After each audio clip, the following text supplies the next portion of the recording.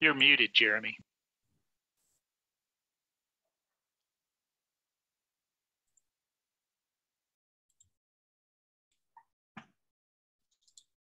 Okay.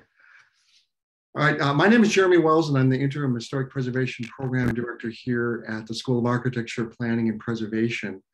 And the Marvin Breckenridge Patterson Lecture was established in 1998 through a generous gift from Mrs. Patterson to support an annual lecture on current issues in historic preservation. So we're very happy to be the beneficiaries of this generous gift to be able to do this lecture here today. But before we start our session today with Sara Bronin, I wanted to provide a land acknowledgement from our geographic perspective here at the University of Maryland. Every community owes its existence and strength to the generations before them around the world who contributed their hopes, dreams, and energy into making the history that led to this moment. Some were brought here against their will, some were drawn to migrate from their homes in hope of a better life, and some have lived on this land for more generations than can be counted. Truth and acknowledgement are critical to building mutual respect and connections across all barriers of heritage and difference. Here at the School of Architecture, Planning, and Preservation, we believe it is important to create dialogue to honor those who have been historically and systemically disenfranchised. So we acknowledge the truth that is often buried. We are on the ancestral lands of the Piscataway people who were among the first in the Western Hemisphere. We are on indigenous land that was stolen from the Piscataway people by European colonists. We pay respects to the Piscataway elders and ancestors. Please take a moment to consider the many legacies of violence, displacement, migration, and settlement that bring us together here today.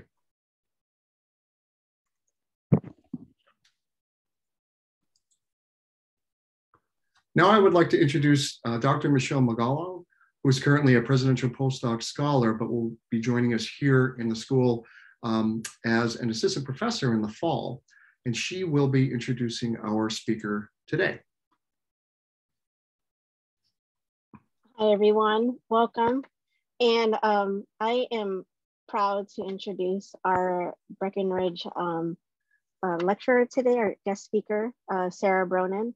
Sara is a Mexican-American architect, attorney, professor, and policymaker whose interdisciplinary work focuses on how law and policy can foster more equitable, sustainable, well-designed, and connected places. She is a professor of the Cornell College of Architecture, Art, and Planning, an associated faculty member of the Cornell Law School, and a faculty fellow of the Cornell Atkinson Center for Sustainability. Among other visiting positions, Sara has taught at the Yale School of Architecture and at the University of St. Gallen in Switzerland.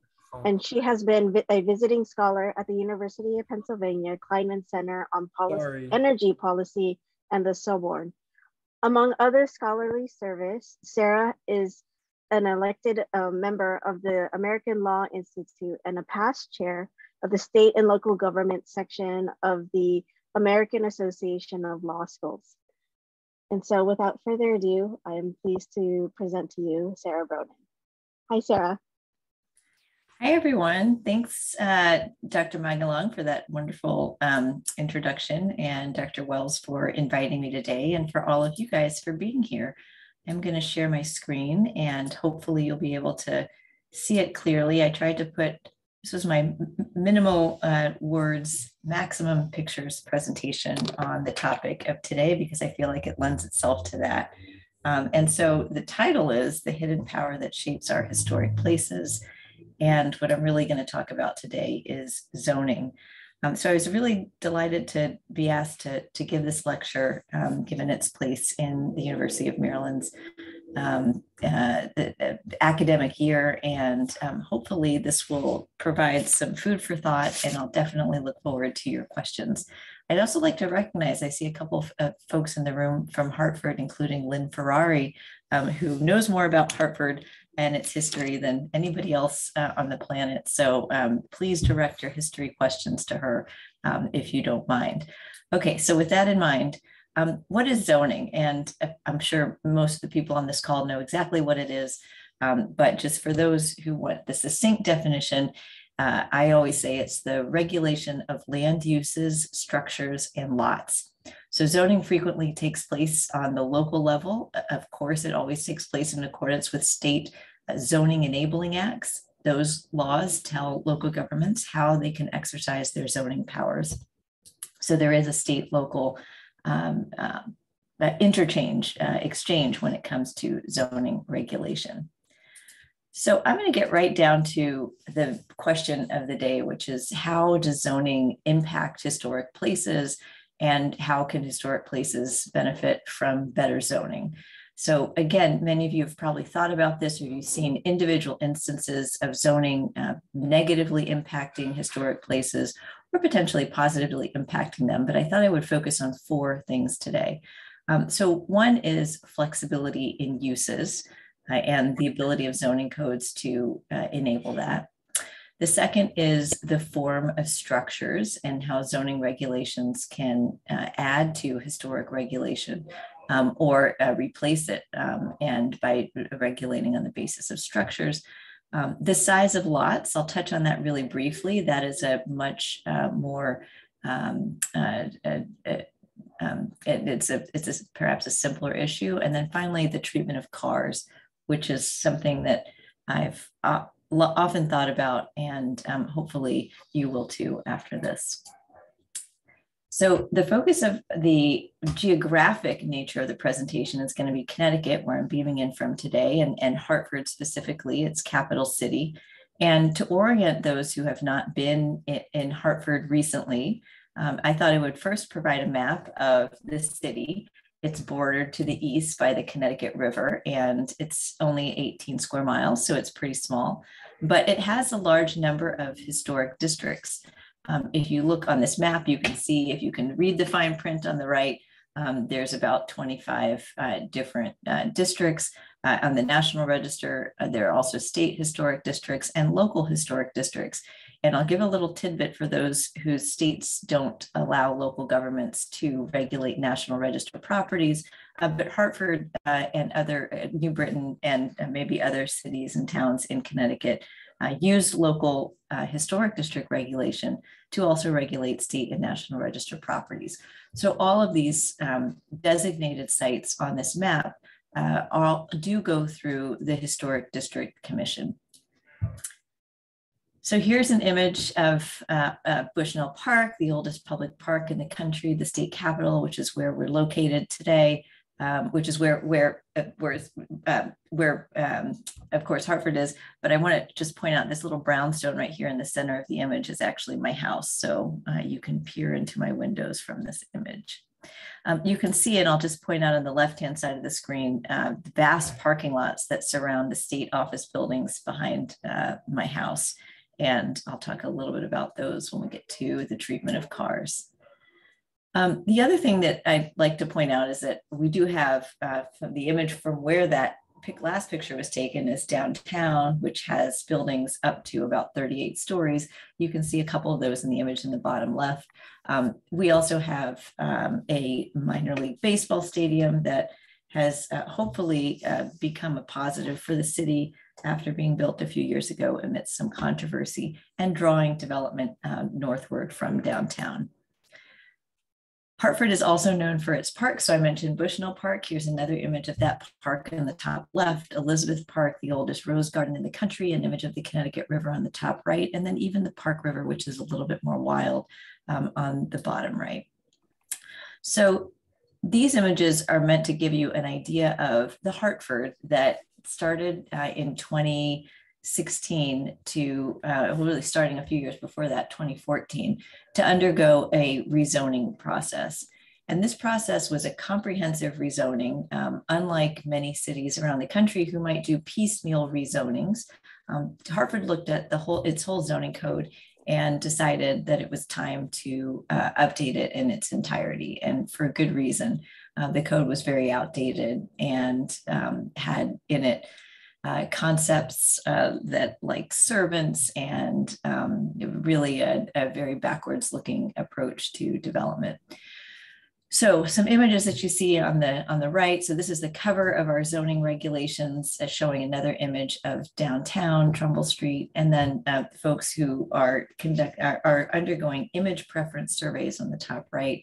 And then I guess there I am talking to a group of business owners during the zoning process. Before I move on, just on those image surveys, you may have participated in zoning processes in your own town. And what an image survey is it shows you images of usually buildings in your town and asks you which one do you like best. And in our case, almost universally, the buildings that people like best were the charming historic buildings that typified Hartford's, I would say, early 20th century to mid 20th century timeframe, or late 19th century too, as well, because we have very historic buildings here. Very few people, if any, chose the gas stations and fast food restaurants whose urban form has problems for other reasons. We'll talk about form a little bit more in a moment. But first, I want to talk about the flexibility of uses. So as I mentioned, zoning codes govern the use of every inch of land within the jurisdiction other than state and federal land and other exempted lands. Here's that image of Trumbull Street again, where you can see that mix of uses coming to light. Hold on one second. There's a restaurant on the ground floor, retail space beyond. There are offices and in some cases residential above these. And so you see here historically, especially this building, the building in the background and the white building with the red awning in the foreground, that these are places that were built, in fact, to have mixed uses because you wouldn't have retail shops going all the way upstairs. And were also built to I guess to engage the pedestrian at that street level. Here's another one of our historic streets, again, emphasizing the historic nature of construction in urban areas and the emphasis on mixed use that the buildings themselves display by the very nature of their construction, where you see glass on the ground floor, you see, again, pedestrians while walking around. That street has now been closed to cars, at least temporarily, for people to enjoy the shops around. And yet another image of Albany Avenue, which has, this is an old image of Albany Avenue. Actually, the streetscape has been improved, but you can see here again, the buildings on the left, speaking to that mixed use nature. Oh, and then a conversion here. So let me talk a little bit about zoning's role. So when we redid the zoning code, in many cases, we found that residential was not allowed on those upper stories in commercial areas. And we also found that there were lots of places, including our numerous historic industrial sites all over the city, where residential and other uses were not allowed. Our code anticipated that these manufacturing type uses would one day come back to life as manufacturing uses. Of course, if you've been around preservation enough, you know that that's very not likely to be the case for these types of facilities and buildings. Here you see a building that is one of my favorite rehabs in Hartford. It was a deteriorating factory for about totally abandoned for many decades.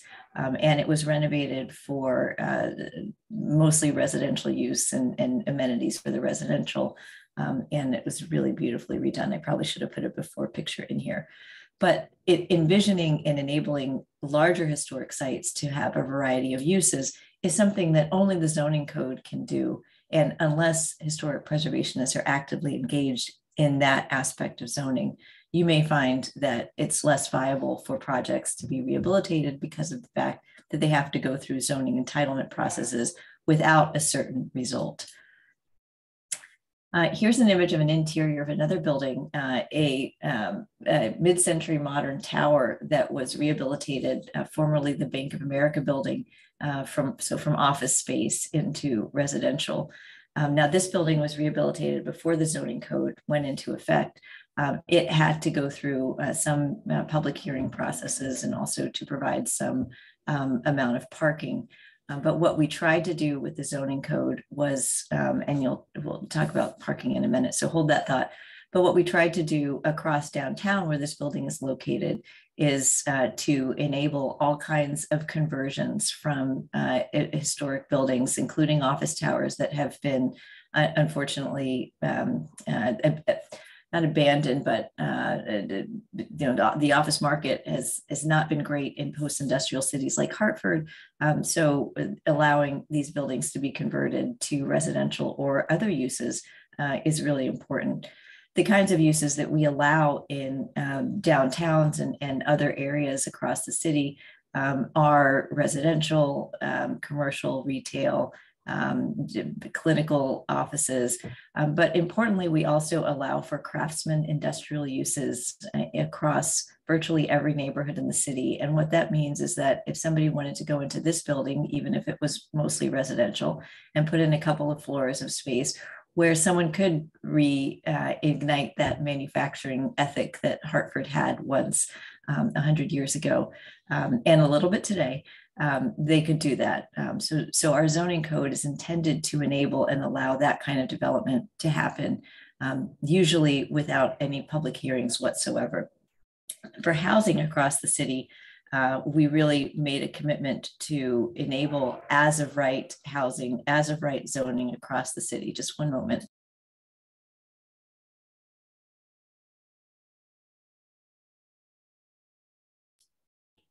Okay. I wanted to point out that Hartford's position in this is actually really different from the rest of the country. So you could, the rest of the state rather. So you can see here that Hartford, which is in the top middle, is part of a state with 169 municipalities. It is one of about 7 larger cities across Connecticut, and it is one of the few places that allows housing to be developed as of right. This image is an image from the Connecticut Zoning Atlas, and I'll drop a link in the chat to a paper and the atlas itself showing how housing is allowed across the state.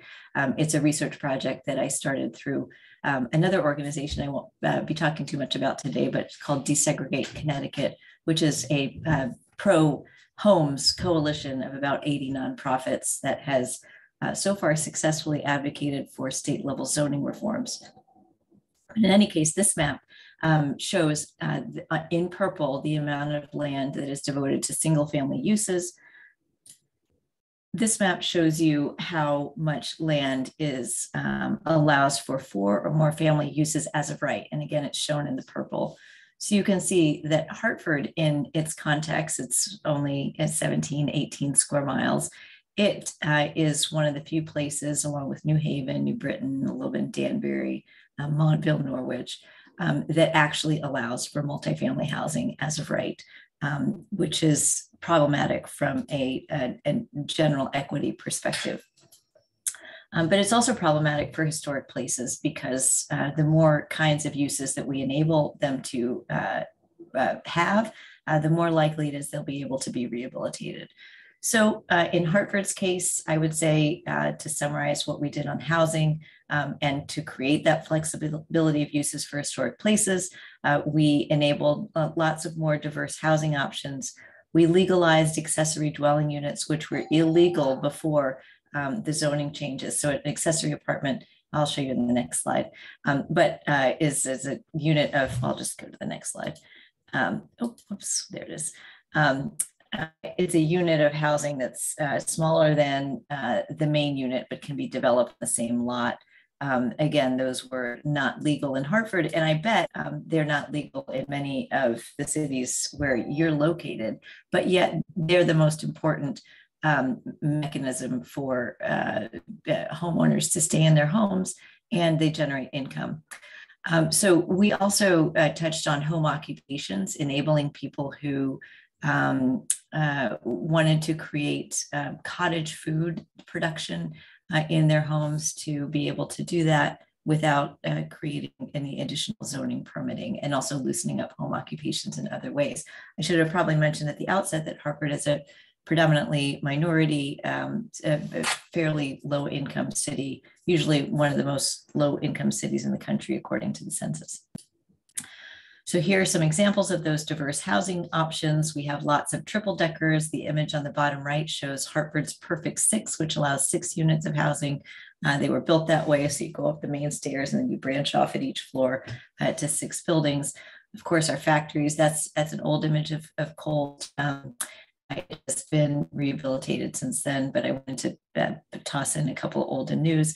And then on the top left, there's another factory called Billings Forge that has a restaurant and food production facilities, as well as apartments and other amenities. So I've talked about ADUs already. I think they're a really important way to promote both housing and also preservation and reuse of historic homes. Again, in many communities that you probably live in, there are large historic homes that with 6 bedrooms or more that might be better suited to have some kind of accessory use associated with it, accessory home associated with it.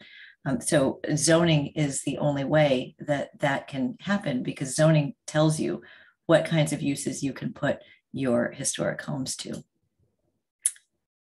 All right, so that's a lot about uses. I thought I would talk a little bit about the form of structures. Now, this is going to be familiar to some of you too. Looking at how we did this in Hartford might be of interest. So specifically, I want to talk today about form-based provisions in zoning codes. And there's a lot to say about form-based codes, and I'm sure many of you have comments. I'd love to hear them in the Q&A. But in general, we thought that a form-based code would be good for Hartford because it provides clear design guidelines, meaning that you know what you're going to get at the end of it. So the public input in the beginning of the process enables for faster permitting of desirable uses like more housing at the end. We know that form-based codes can be drafted to be compatible with historic places because they address issues like scale and bulk and placement on lots and so on. And again, they can fast track as of right development. And that's really where we focused in Hartford. So we had a consultant from Codometrics, a Chicago-based firm, come in and do this massive study of Hartford's current building stock.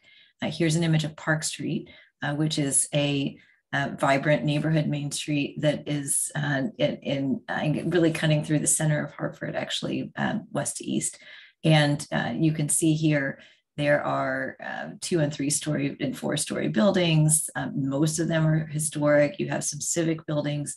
Many of them are located close to the street. You do have, so talking about the building scale, you have a mix of uses.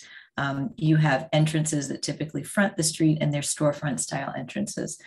So when she cataloged these uses, she not only did the commercial areas, but also the outlying areas. So here is, I would say, perhaps the grandest neighborhood in Hartford, with its gigantic homes on large lots.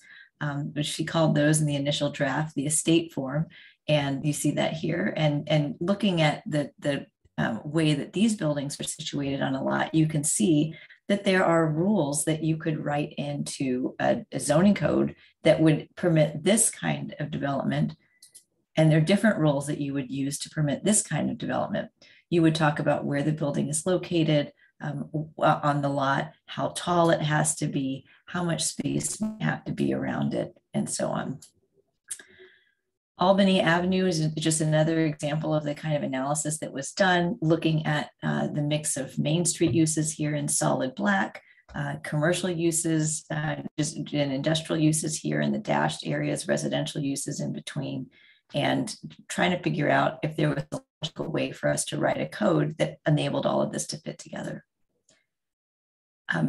In summary, after looking at all of these block by block, building by building all over the city, she came up with, and we developed this list of about 14 different building types.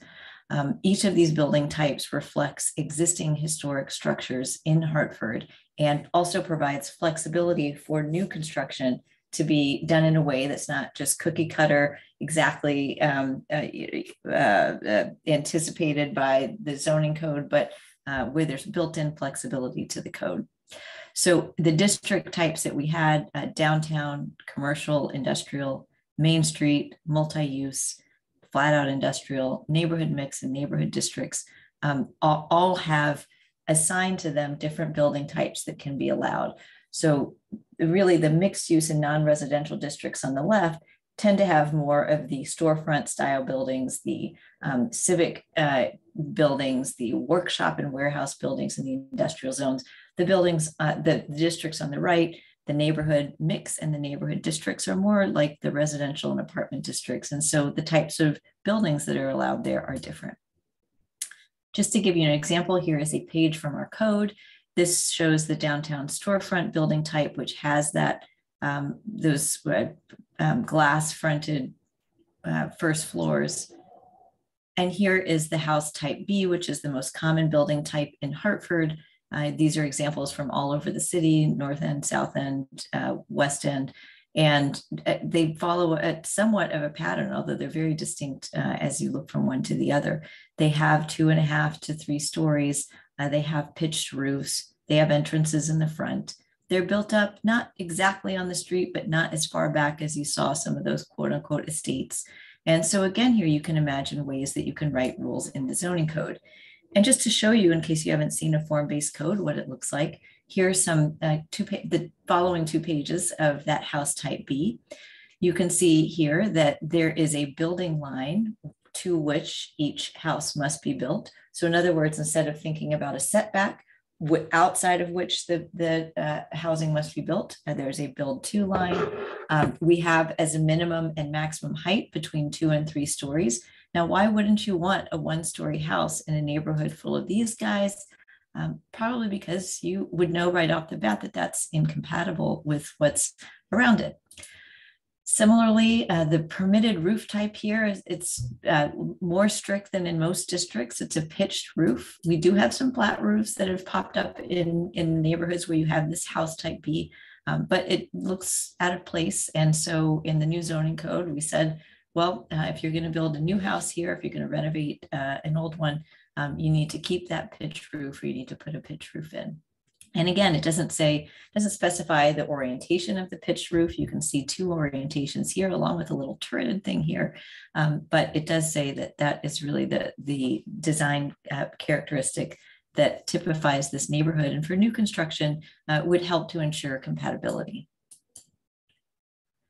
So just to give you a hint about how this works in how the zoning code has worked in practice, when the zoning code was adopted, here's a map of historic district around in one of the neighborhoods, West End.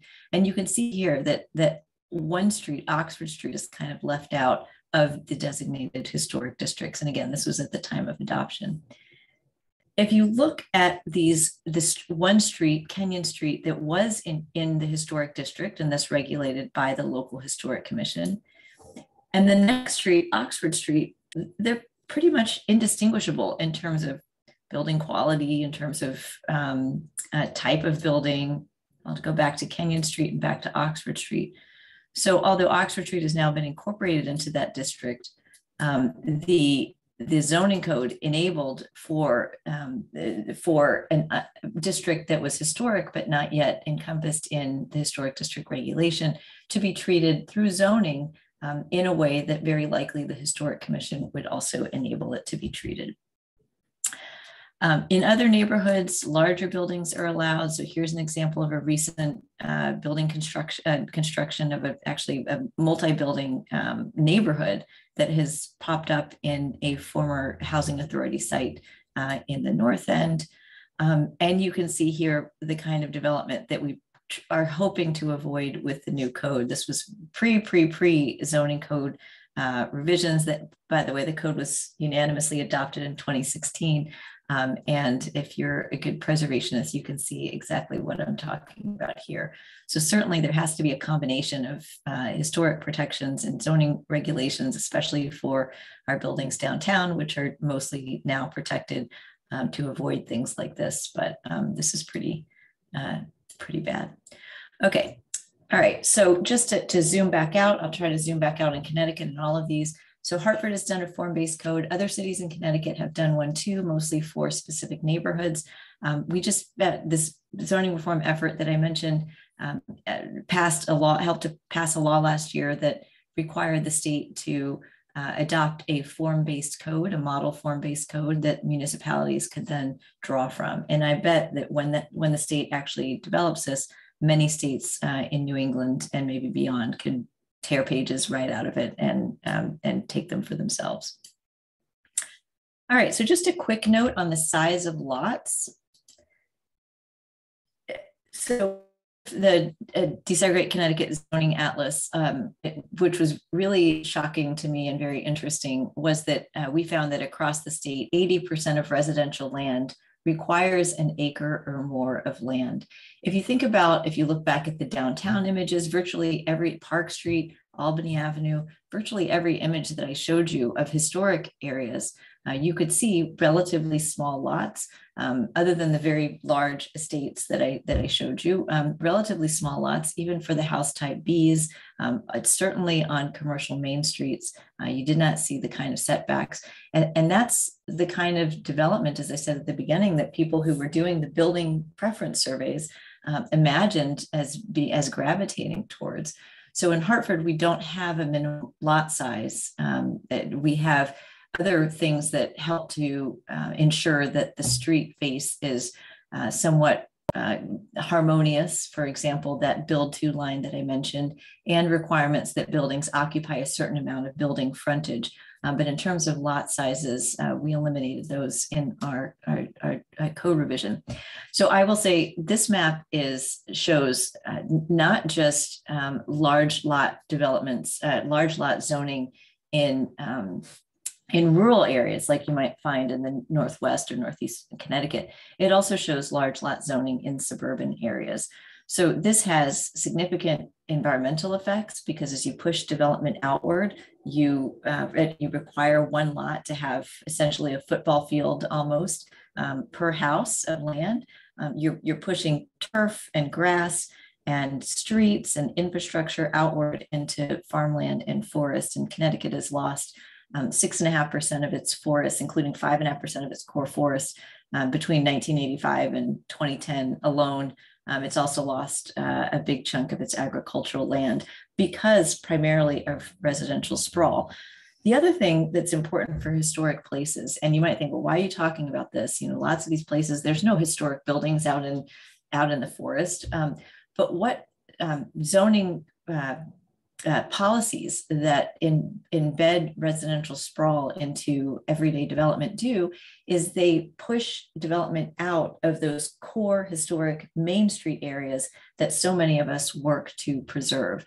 So unless you put housing, unless you zone those areas for housing, my first contention, and unless you change where your zoning code is directing housing by pushing it inward, where places that are already developed can benefit from new residents, as opposed to outward, which has really negative environmental and economic and equity impacts, you're doing a disservice to your historic places. So this lot size issue, I'll put just this in your head to say this really is actually a historic preservation issue.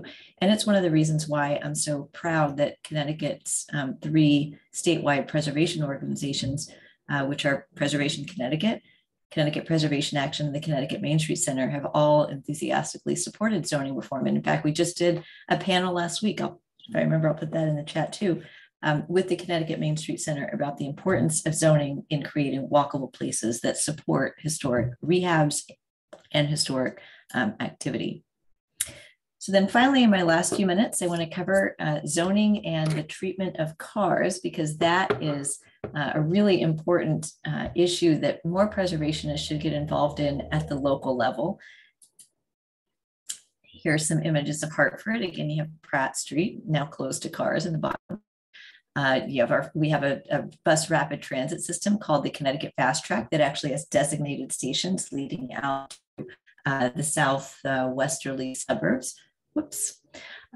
We have tried and need to do more, but putting in bike and walking infrastructure around the city.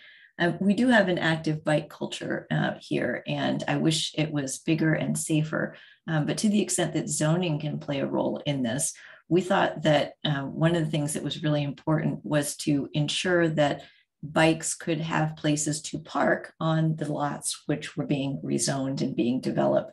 And so drawing from Cambridge, Massachusetts's bike parking requirements through the zoning code reform, we also instituted bike parking requirements.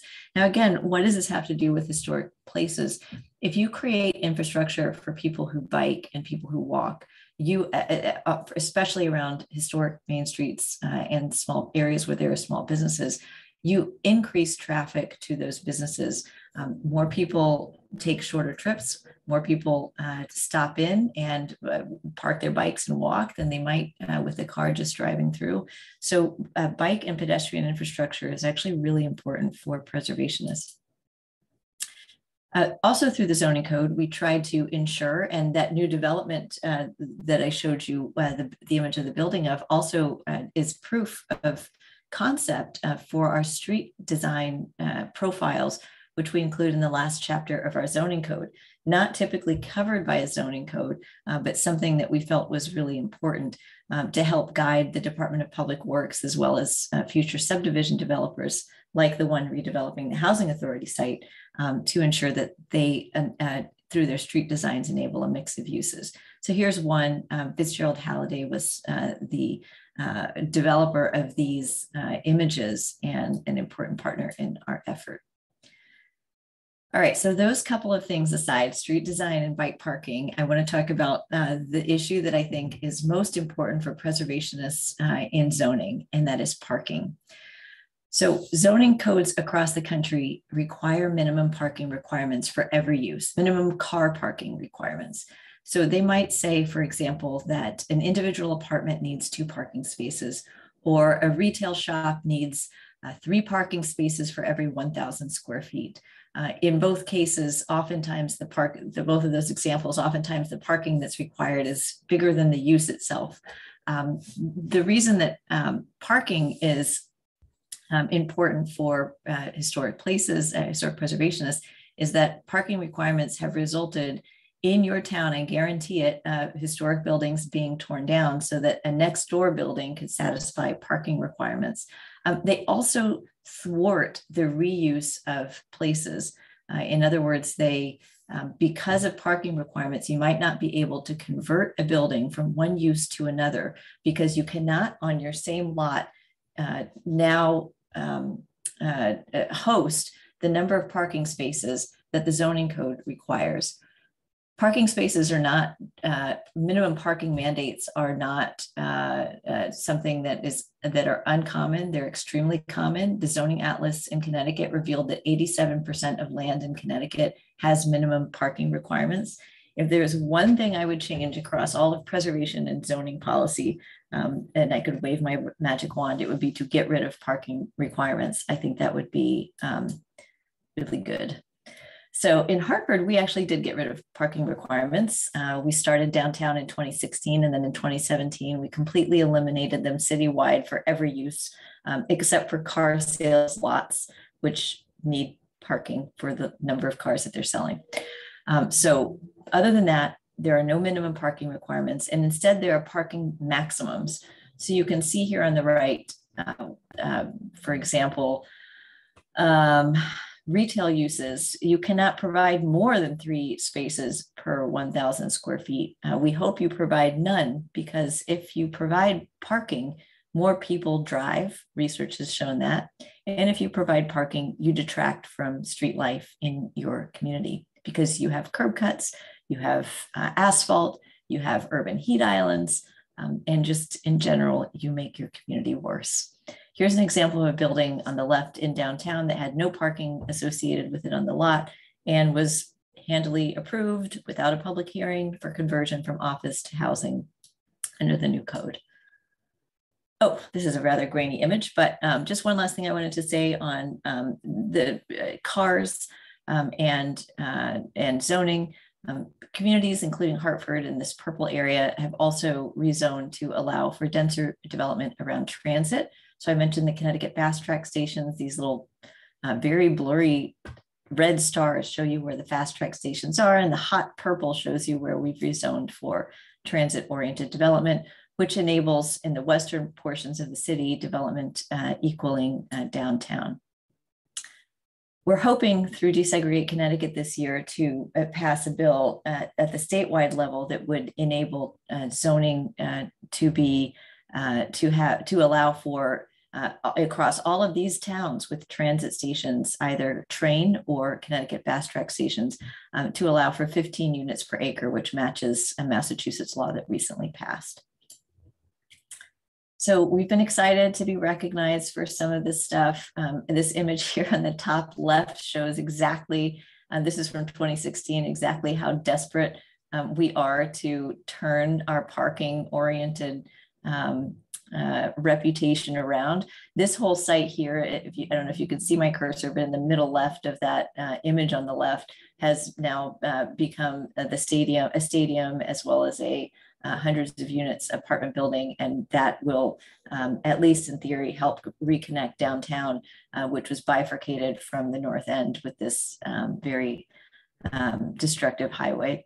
And we're excited that we've attracted breweries and other things. Of course, the pandemic's put a hold on some things, but we are where we are.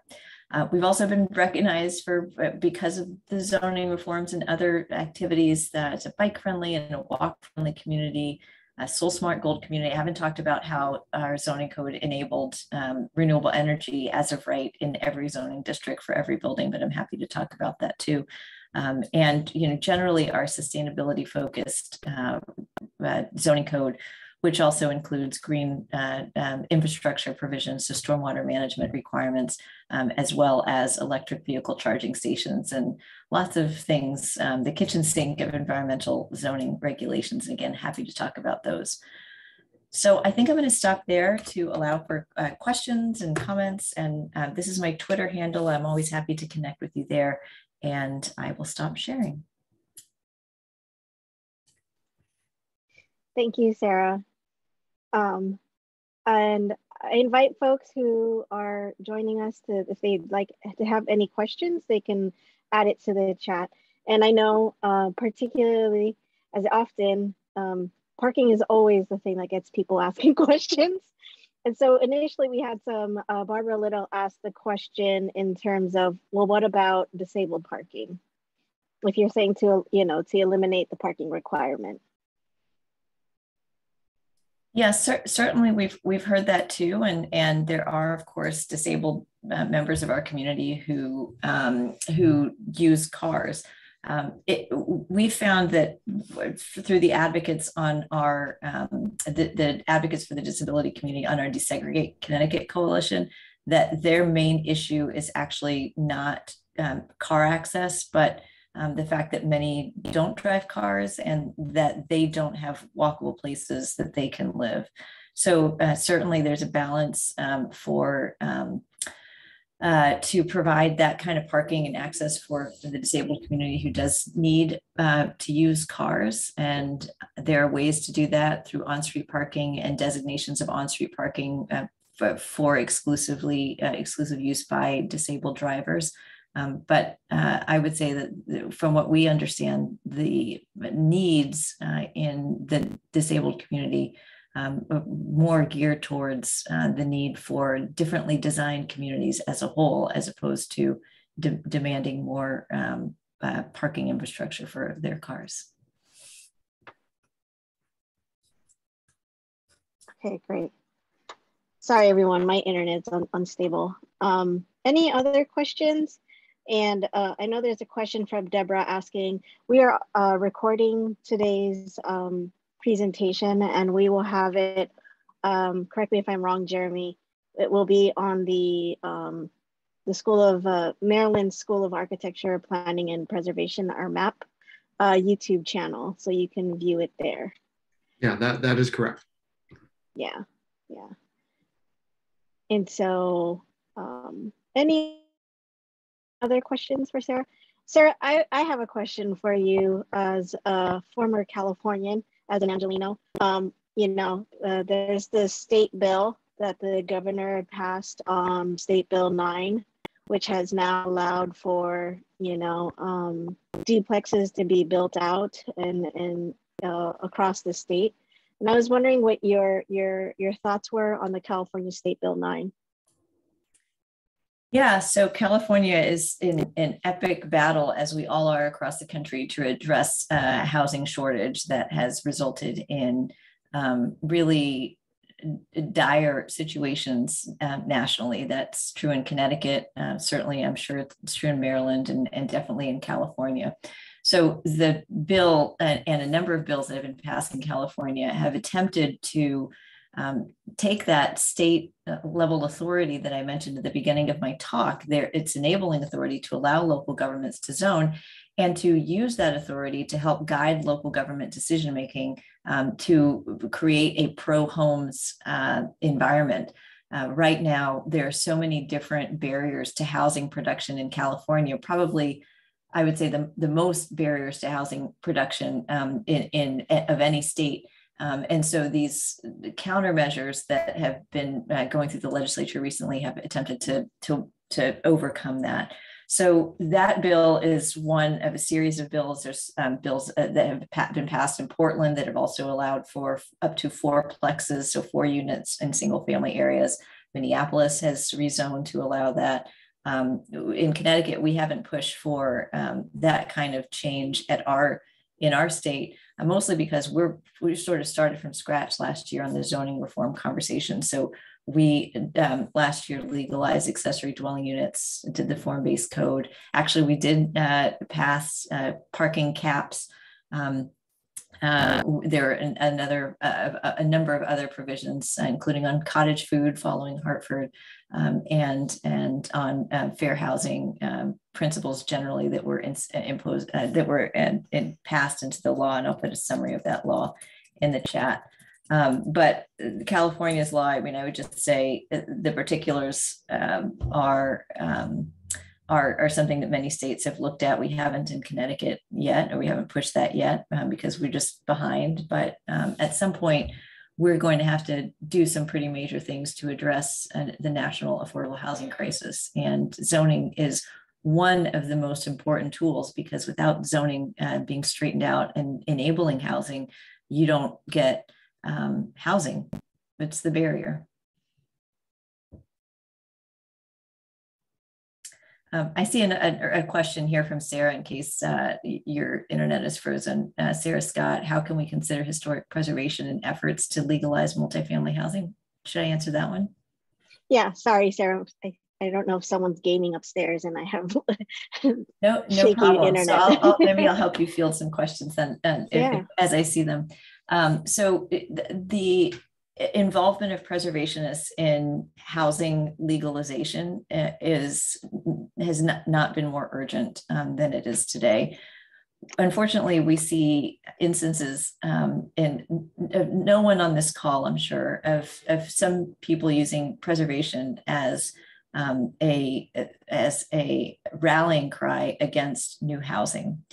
And if we continue to do that, it will be not only problematic for our movement, but it'll be it potentially actually it could lead to our overall demise as a movement, because we will turn off young people who are seeking housing and who cannot afford it, people who need housing policies to change and who are actively working on those. And preservation will be seen as really a not in my backyard, obsolete operation. So I think if preservationists are involved in housing policies and thinking about them at the local level, and again, that's not something that at the advisory council, it's not in the advisory council's purview. So this is more just like a general comment here, just to say that unless preservationists start to go into zoning conversations with something to offer, with ideas about how historic places can be reused for housing from both the small scale and the scale of the individual old drafty house who needs a rehab, maybe an ADU to help it survive and to help to justify economically its rehabilitation according to the property owner, all the way to these really large industrial sites that have not been looked at through a zoning lens to enable a flexibility and a mix of uses, and then combine that with that preservationists really pushing on parking reform as a tool to help to protect historic buildings from demolition, as well as to enable their reuse for more uses, because parking restrictions, as I said before, can constrain our ability to convert historic places to new uses.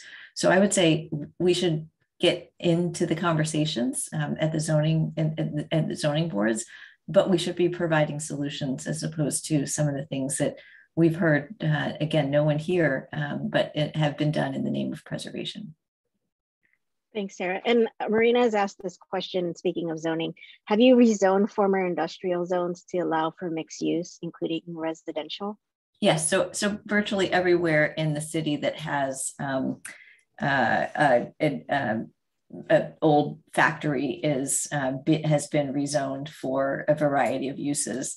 Much of them have been rezoned for residential, others have been rezoned because of just where they're located for office and craftsman industrial and food production workshops and things like that. So they're definitely moving beyond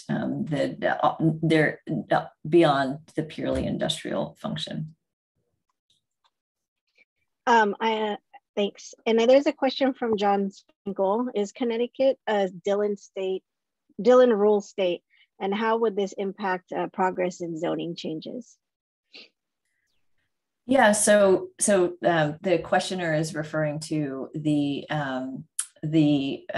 general rule that many states, although increasingly less so, have adopted, that speak about a local government power and say that where the state has not expressly given a local government its power, a particular power, they can't do that. Zoning is a little bit different. So because zoning authority comes from the Zoning Enabling Act, courts, I wouldn't say that they don't ignore Dillon's rule, but the Zoning Enabling Act is virtually identical in all 50 states. So the way that courts interpret local government's authority to zone tends to be pretty similar, even if a jurisdiction is within Dillon's rule state. We did hear a lot of discussion last session when we were promoting zoning reform about local control of zoning. And if you look at the maps that we developed and through the Connecticut Zoning Atlas, though it was pretty clear that it was local governments that needed to update their policies on land use. And so fortunately, we were able to convince the legislature, who had long considered some of these issues that we had brought to the fore again last year, that they should vote in favor of change. Okay, wonderful. Do we have Brennan? Yes. Yeah. I'm at Brennan, would you like to ask?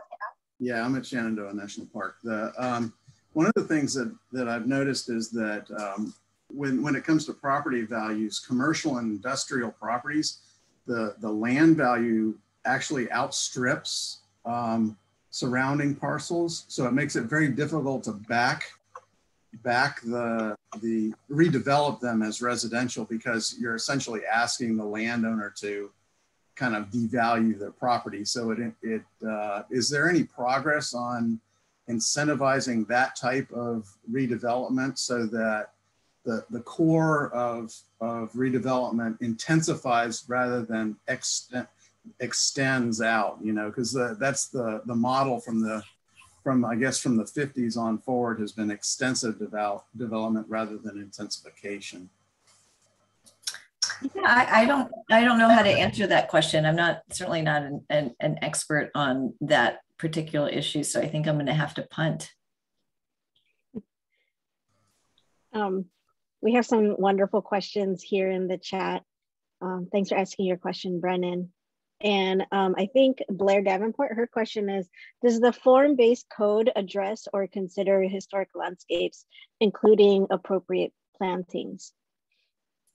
Yes, so I'm glad you asked that. So chapter 6 of the code deals with landscaping, and the requirement, there's a lot of provisions there about specific kinds of trees and native landscaping, and It also bans artificial turf from being used in the city, both for its negative health effects as well as its negative environmental effects. The runoff that crumb rubber creates into our waterways is not desirable.